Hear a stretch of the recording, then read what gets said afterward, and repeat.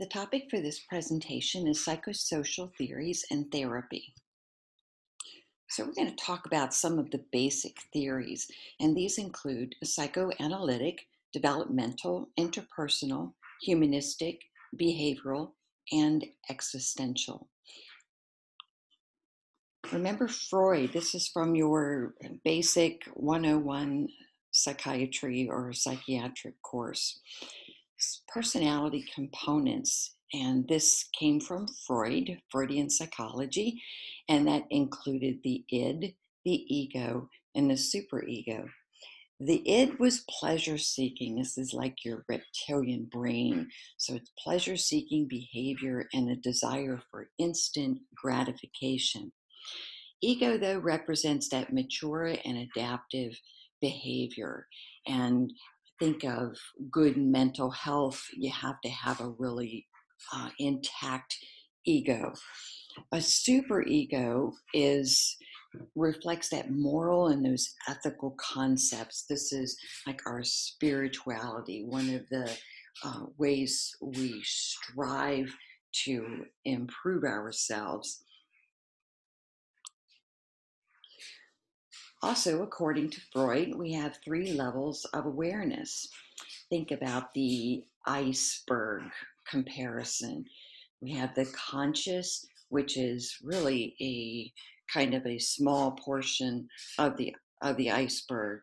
We have the pre-conscious, and those are thoughts and emotions that are not currently in our awareness, and those are just kind of at the surface of the iceberg. And then the subconscious, which really makes up the largest portion of what's outside of our awareness, or that lower part under the water iceberg. So psychoanalysis, the goal of psychoanalysis is to make the unconscious conscious. And some of the techniques utilized in psychoanalysis are dreams, because Freud said dreams reflect the subconscious and that all of them have significance. They have significant meaning. So clients were encouraged in their sessions with Freud to discuss their dreams, and then Freud would interpret them and inform the patient of their relevance to their current life situation. He also used a technique called free association, and this meant that the patient would basically lie on a couch with the analyst behind them and just say whatever came to their minds. So Freud believed that that first thing that popped into your mind was your subconscious trying to reveal some insight. Freud also developed and defined ego defense mechanisms, which is a really important thing for us to understand, because if we recognize the defense mechanisms our patients are using, we can gain an understanding of how they cope with, painful thoughts, feelings, or events. Freud also developed the 5 stages of psychosexual development, and this included oral stage, which was from birth to 18 months, anal stage, 18 months to 36 months, phallic, 3 to 5 years, latency, 5 to 11 or 13 years, and that's not spelled right, gentile stage of 11 to 13 years. So he felt that psychopathology resulted when a person had difficulty making the transition from one stage to the next. You're still going to be, charged with understanding these stages of psychosexual development, because it is still an important part of understanding how we develop as humans, and also these stages of psychosexual development kind of laid the foundation for the development of other stages or developmental stages from people like Erickson and Piaget. Freud also helped to define some of the treatment barriers, and we've covered this before, which they included countertransference and transference. And he felt that it was important for us as providers to be aware when these situations occur so that we can recognize it and not let it be a barrier to our approach to our patients or treatment. So, defense mechanisms. The primary purpose of defense mechanisms is to help to reduce anxiety. Remember that. Defense mechanisms, people use them to cope with anxiety and stress. Nearly all of them are outside of our conscious awareness. And there is the exception, though, to that is suppression. So some of them are deliberate. You need to know about these different levels of defense mechanisms. Some of them are more immature or primitive, and that includes denial, regression, acting out, dissociating, compartmentalization, projection, and reaction formation. This should be, all of these defense mechanisms should be familiar to you all.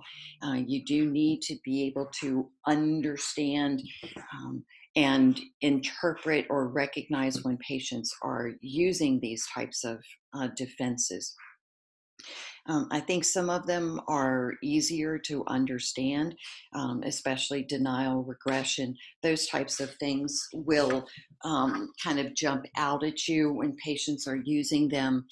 Dissociation or compartmentalization might be a little more different, as well as reaction formation. So please go back and review these, and they are outlined well in your text.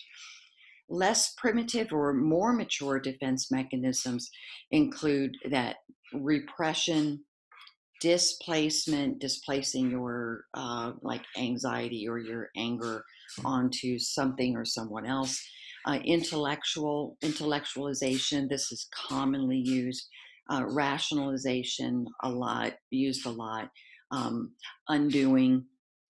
Mature defense mechanisms include sublimation, self-assertion, suppression, and we know suppression is a conscious defense mechanism, compensation, altruism, anticipation, affiliation, and self-observation or self-awareness.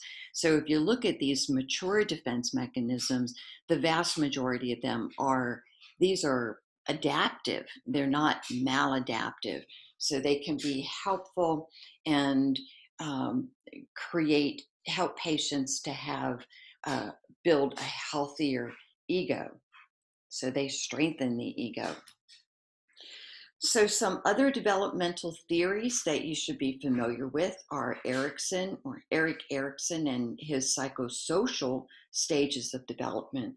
So Freud, psychosexual, Erik Erikson was psychosocial. So he's building on the importance of our external environment, the influences of the people around us, our life situations, and how we progress through basically linear stages of development.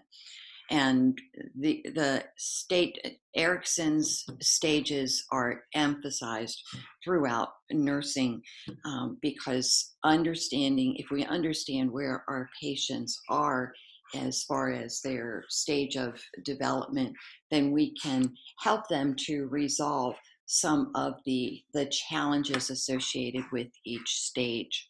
So for instance, if you have someone who is at maybe their preschooler or teenager stage and they're having a lot of difficulties with trust, we can look back into their early developmental stages and say, well, maybe this person never was never able to complete this particular developmental stage successfully, and then we could work on helping them to resolve whatever conflict it is that's keeping them from progressing. Jean Piaget and his cognitive stages of development are also very important in terms of helping us to understand, especially the capacity people have to understand or comprehend the world around them, in regards to those times when they experience conflict. So Piaget, he explored how intelligence and cognitive functioning developed in children. And he believed that human intelligence progresses in a linear fashion through a series of stages that were based on age. And this is especially helpful in understanding how to communicate best with children. Because if we have an understanding of what a child can comprehend, then we're going to have a greater success in communicating in a way that they are actually going to be able to comprehend. For instance, think about a child at the age of, 4 or 5 years of age. They have no way of really comprehending the concept of dying or death. So they don't really recognize that that is a permanence. So, again, understanding where they're at can help us to communicate with them better. So be familiar with Piaget, because that will also help you to understand how to work with people better, and knowing where they're coming from. It also really helps you, if you're working in pediatrics, to be able to communicate better with parents or other family members, about how they can communicate better with their children. Harry Stack Sullivan is basically the founder of interpersonal theory, and Harry Stack Sullivan believed that we developed and matured based on the value of relationships. So he always factored in that the importance of connecting with other people. He believed that our personality was more than just our individual characteristics, and that personality was indeed shaped by, of course, not just immediate family, but those relationships we developed with friends from elementary school all the way through life. So he felt that inadequate or unsatisfying relationships caused a lot of anxiety. And when he used his skills as far as relationship development in working with those folks who were seriously mentally ill, like had schizophrenia. And he was actually able to have some very good outcomes with folks just based on the interaction and openness between the therapist and with the patient, and also having patients interact with one another. So Harry Stack Sullivan laid the groundwork for milieu therapy, and essentially changed the way we approach, or the way we have inpatient psychiatric units designed. We've talked a little about Hildegard Peplau. She developed really the first systematic framework for psychiatric nursing, and that was the nurse-patient relationship. Her theory built upon or expanded upon Harry Stack Sullivan's work. She was the first to focus really on what nurses do with patients. And remember that, what nurses do with our patients instead of what they do to patients.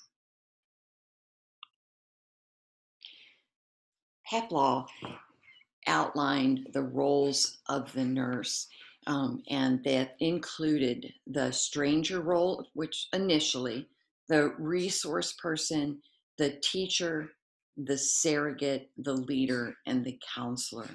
And here's some information about what, let me see, let me bring off my slideshow so you can see this little video.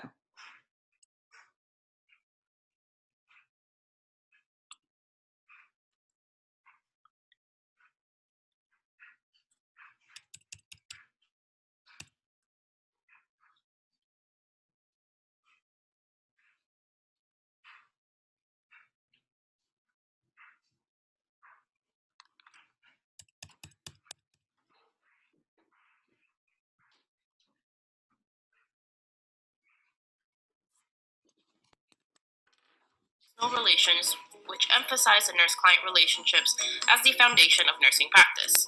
Nurses and clients must work together instead of having the client passively receive treatment. Her theory explains the phases of the interpersonal process, roles in nursing situations, and methods for studying nursing as an interpersonal process. This interpersonal process is the journey to achieve the common goal between the nurse and the client, and this journey is to serve as a maturation process and road to gaining more knowledge for both parties. These are Hildegard's 7 nursing roles. The stranger role. The nurse receives a client the same way one meets a stranger in other life situations. They provide an accepting climate that builds trust. The resource role. The nurse answers questions, interprets clinical treatment data, and gives information to the client.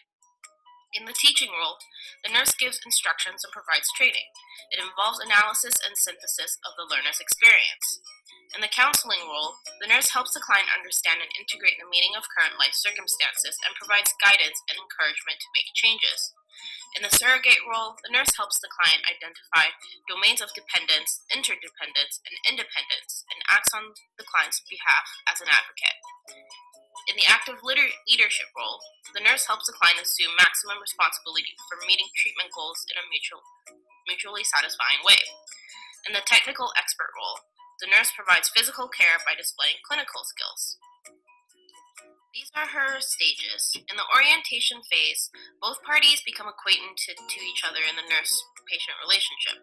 Preconceptions are worked through and parameters are established and met. Early levels of trust are developed and roles are begun to be understood. In the identification phase, the client begins to identify problems to be worked on within the relationship. The goal of the nurse is to help the patient to recognize his or her own interdependent or participation role and promote responsibility for self. In the exploitation phase, the client's trust of the nurse is reaching the full potential. The client makes full use of nursing services to solve immediate problems and identifies and orients himself or herself to discharge goals. In the last phase, the resolution phase, the client has met all of his or her needs. There is a mutual termination of the relationship. A sense of security is formed. The patient becomes less reliant on the nurse and increases self-reliance to deal with own problems.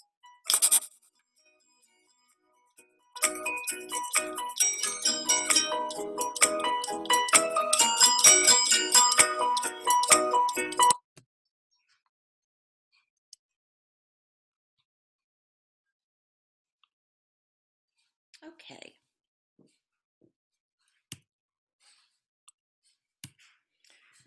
So Hildegard Peplau also developed the therapeutic nurse-patient relationship. So she developed the roles of the nurse as well as the nurse-patient relationship. And she defined that orientation phase, the identification phase, exploitation, and resolution. And always keeping in mind that even in that orientation phase, when you encounter the patient for the first time, lay the groundwork for the treatment, you also are planning for discharge. So be sure that you cover those different phases of the relationship. Your text outlines them very well. Um, there are at times different words utilized, like for the exploitation phase, that is equivalent to like the working phase. Resolution phase is equivalent to the termination phase. So you'll see these words used interchangeably. Hildegard Peplau defined anxiety and talked about the different levels of anxiety and that they were responses, of course, to a psychic threat. Anxiety is very common. One of the main reasons people seek out psychiatric care. It is at times very uncomfortable, but it can be beneficial. Mild anxiety is motivating for us. It's that positive state of heightened awareness. So think about how you feel in the morning after you've had that first cup of coffee and you're just kind of raring to go. You're a little bit nervous because you've got a test to do, but the motivation is there. It's just mild anxiety, but it can actually be motivating and help you to do better. When you're experiencing moderate anxiety, I want you to think about that sensation that you're um, maybe having so much anxiety that you cannot focus.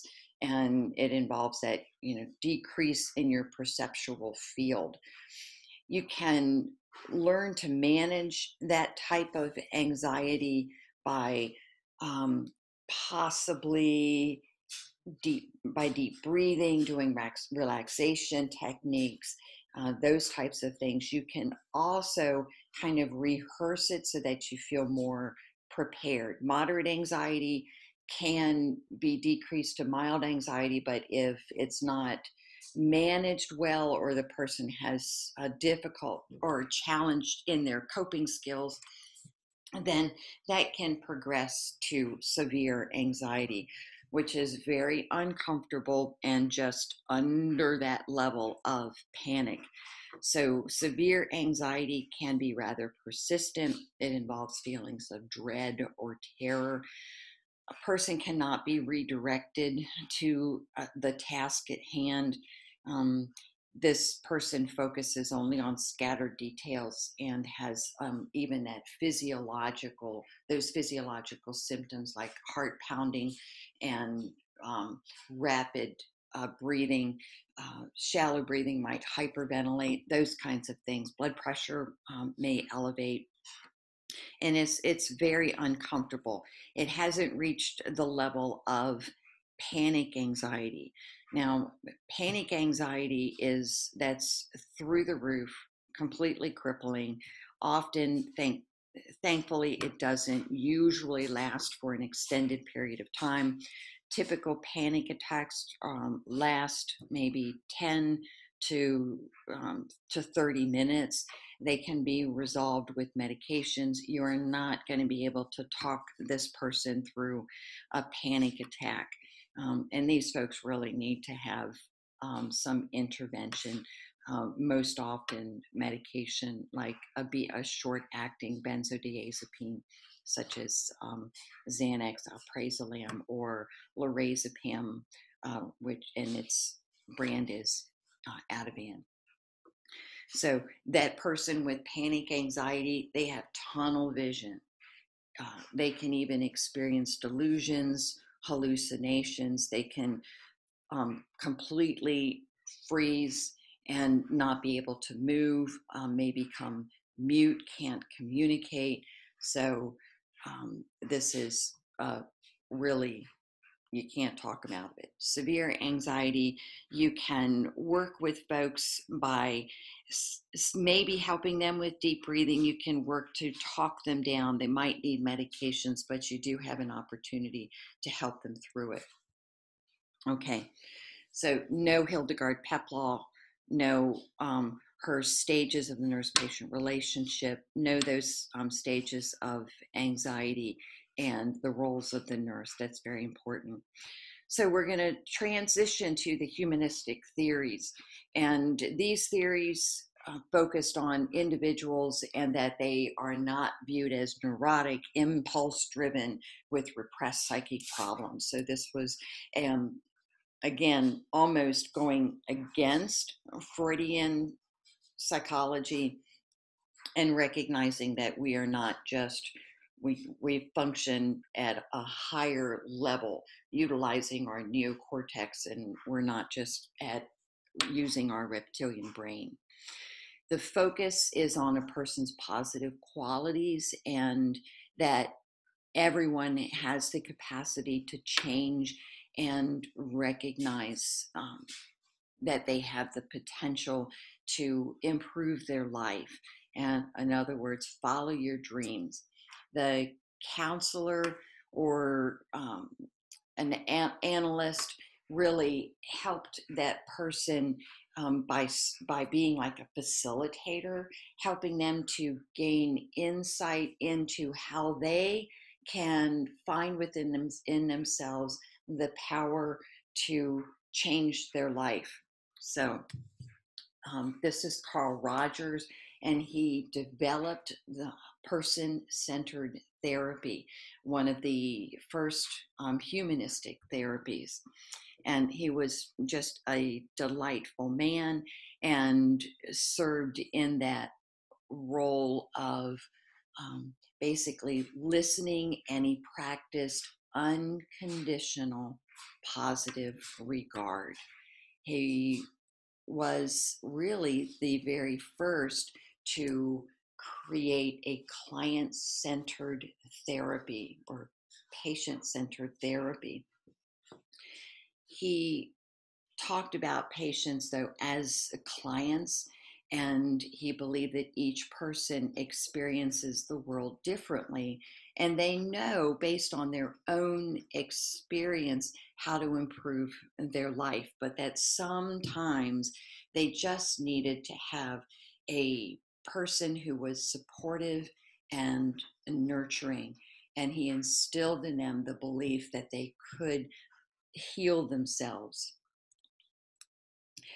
He practiced and developed unconditional positive regard for his patients. And one of the ways that he demonstrated this regard was through being really genuine and empathetic. So patients felt comfortable with him. So we are now looking at Goldberg's levels of moral development. So I look at the humanistic theories as recognizing that a different kind of development that's based on our own really intuition, so that if we develop our insight into our own strengths, then we can become empowered to make changes in our life. So I see that more as like your spiritual development from an internal place. Goldberg's levels of moral development are pushing towards those development of our own values, our own moral compass, so to speak. And he developed or defined pre-conventional, which was about punishment, obedience, orientation, which is really at that childlike level. And then progressing to that conventional, which is obeying authority, that social order, helping us to understand what is acceptable and not acceptable behavior. And then that post-conventional was accepting and recognizing all of these universal types of ethics and values. Gilligan went farther in the moral developmental stages by incorporating a more nurturing approach. And Gilligan was one of the first feminists to, and she recognized that all of the previous uh, psychosocial or developmental theories were, you know, developed based on based on a male perspective. And so what she felt was that you had to consider uh, gender or um, female perspectives and recognize that we all that based on, and I hate to go too much into gender because it's such a broadly defined, but she did, look at the feminine nurturing type of quality and factored that into those those moral stages, and she defined her theory as an ethic of care. Okay, so we are transitioning from the developmental theories into behavioral theories. Behavioralism or behaviorism is that school of psychology. It focuses on observable behaviors. It doesn't explain at all how the mind works, but it's very basic. And the basic premise being, hey, if it was learned, it can be unlearned. And Pavlov, he proved this in his experiments with the dog, that you could introduce a stimulus that was unrelated and you could get a response. Pavlov's dog and drooling over food, and then when he rang a bell. So you pair an unrelated stimulus and you can get a response. So B.F. Skinner built upon Pavlov's and operant conditioning and felt that people learn behaviors that's based on their history and their past experiences, especially if those experiences were reinforced. So this was, again, that if behavior is learned, it can be unlearned, and that we can use rewards and punishments to make changes in behavior. So these are some of the behavioral modification techniques developed, and they include, of course, positive reinforcement. That's like catching them doing good. Negative reinforcement, punishment. Sometimes if a person was experiencing a phobia that was pretty crippling, like, you can't drive over a bridge, then you could use a technique like systematic desensitization. Aversion therapy, that's like exposing you to toxic stuff in the environment, and that would discourage you from behaving. Like this is being exposed to something like pornography. Someone's addicted to pornography, and so every time they see an image of pornography flashed on a screen, they deliver like an electric shock. Okay, so flooding, response prevention, thought stopping techniques. Again, these are all under that umbrella of behavioral modification. And of course, can be very effective, and really they are basic. And you should remember this from your Psych 101 courses. Now, cognitive behavioral therapy, this is a must know. It is used all the time, and it is very, very successful. It can be used by the patients by themselves in the form of workbooks, training. Uh, Nurses can help clients to develop these types of skills. So, premise: how a person perceives or interprets his or her experiences determines how they will feel and behave. Okay. And so that means, whatever you're experiencing, if you perceive it,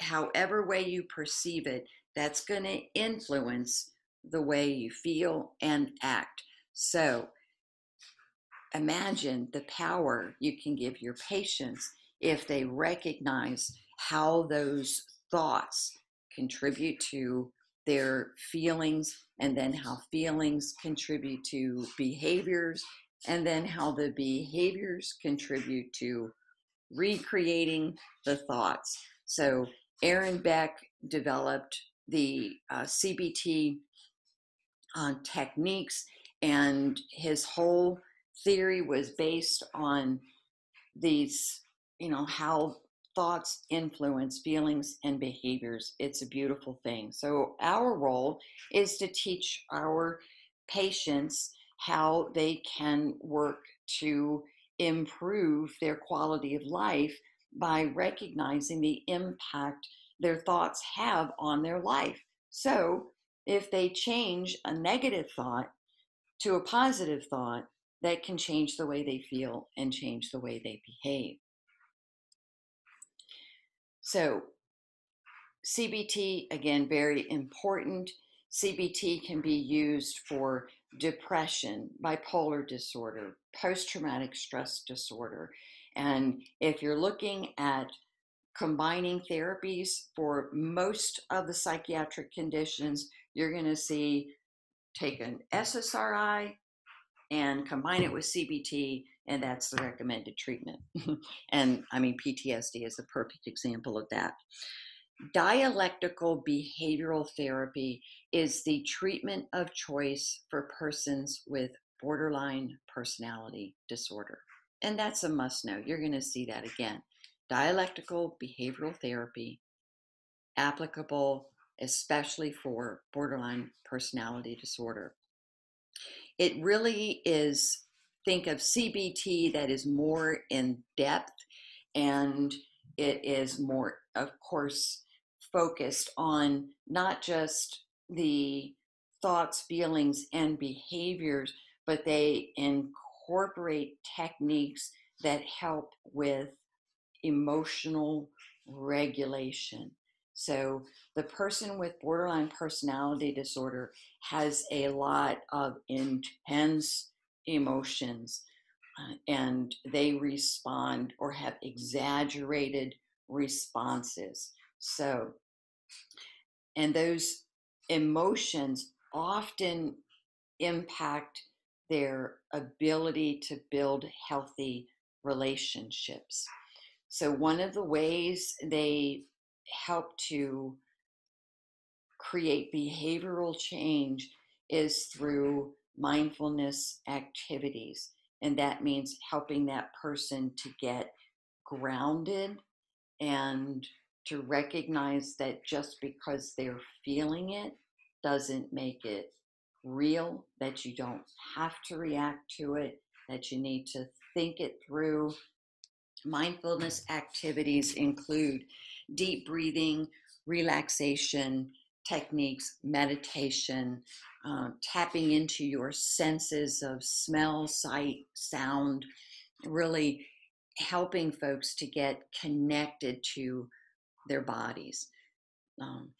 For persons with borderline personality disorder, often have behaviors like self-injury.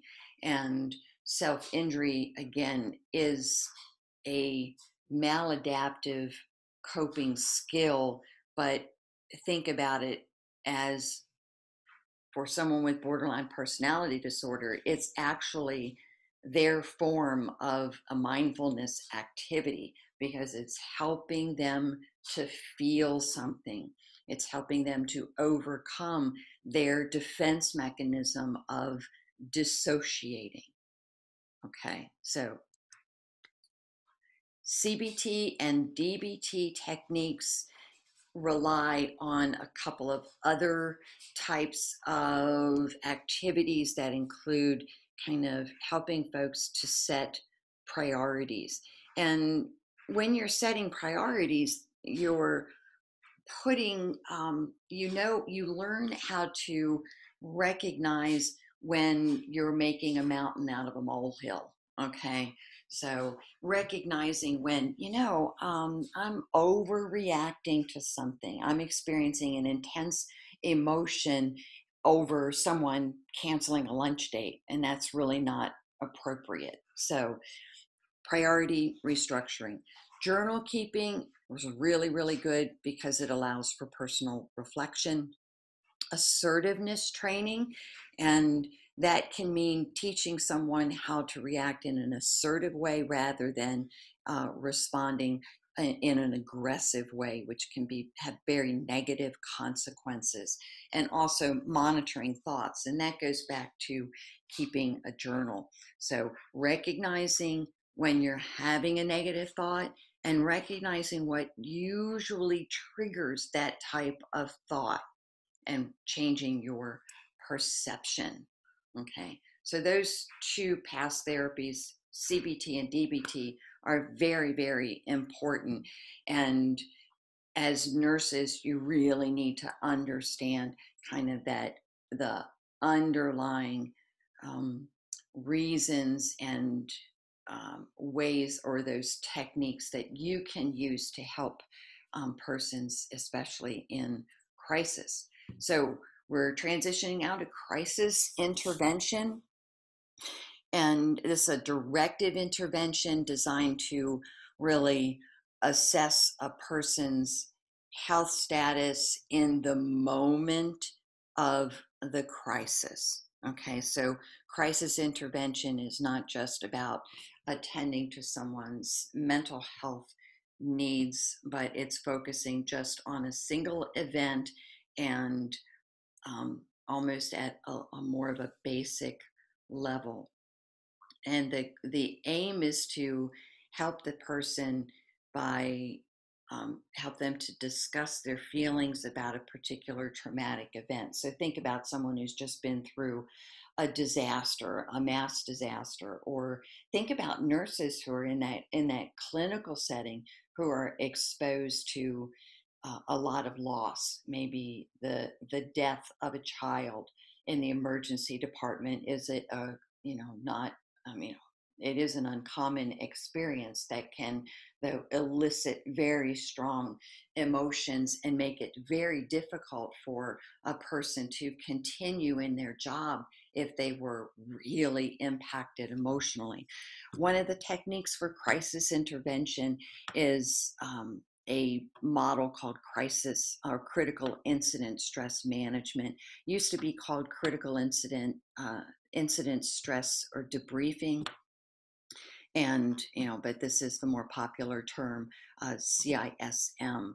CISM programs are usually in or within clinical settings and are utilized for those folks who work in EMS types of uh, careers, healthcare careers, law enforcement, those types of things. But the CISM teams can also respond in natural disasters, those types of things, to help the lay public.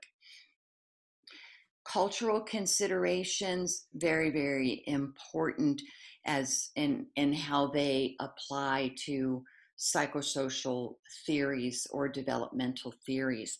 So we know that the vast majority of the developmental theories, psychosocial theories that we've talked about in this particular lecture were, applicable to white people born in Europe or the United States. So we need to, of course, take into consideration the diversity and the culture in so that we can apply the types of techniques or these theories in that's relative or relevant for them. So recognize the limitations of the theories is the bottom line, and that how these limitations must be viewed in the context of society as a whole, and that takes cultural humility. So here's some other treatment modalities, and that include community mental health treatment. We've discussed that before. This is where our community services boards, or CSBs, come into play. Community mental health treatment is targeted mostly towards those individuals with serious mental illness that require case management services and more intensive therapies or treatment. Individual psychotherapy is more in line with, CBT, DBT, psychoanalysis, um, those types of treatments. Group therapies can include AA, support groups, family therapies, and can be very, very helpful. Group development, of course, it depends on the group. However, all groups do have a beginning, a working, and a final stage.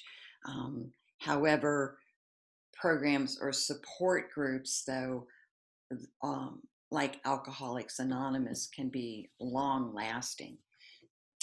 There are open groups, closed groups, support groups, therapy groups, educational groups, lots and lots of different types of groups. I think that your textbook covers this well, as well as your ATI book. So review the different types of groups and their purpose. Complementary and alternative therapies, these are important for us to be familiar with. Often patients will partake in, in maybe herbal types of um, therapies, maybe yoga practices, acupuncture, biofeedback, those types of therapies that can be really, really helpful. And, we need to be familiar with how these types of medicines can be combined with conventional medical therapy. Psychiatric rehab can be helpful, especially for those folks who are coming out of a long term facility, or think about the person who's been in a 30-day rehab treatment and they need to come back to their community. They might opt instead to go to like a housing situation. And here's an example: the Oxford houses. Oxford houses are this like group of folks who live together in one house or apartment. There are set rules. They support one another. They help each other to stay sober or clean. And it's democratic. They have rules. They hold each other accountable, so that this person can transition from that situation back into maybe their previous living situation.